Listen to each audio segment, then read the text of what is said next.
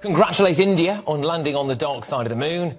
I would also like to now invite India to return the £2.3 billion foreign aid money that we sent them between 2016 and 2021, don't you? We should not be giving money to countries with a space programme. As a rule, if you can afford to fire a rocket at the dark side of the moon, you shouldn't be coming to us with your hand out. Since 2015, the UK has given no financial aid to the government of India. In 2011, then Finance Minister of India, Pranab Mukherjee, told the UK that India does not need its aid. And London admitted that the aid had no impact on India's development. Now, India has landed on the moon, and British influencers say, return our aid money. If you're going down that road, let's start with reparations. Let's start with the colonial loot. Return that money first. And we have the bill. Some $45 trillion.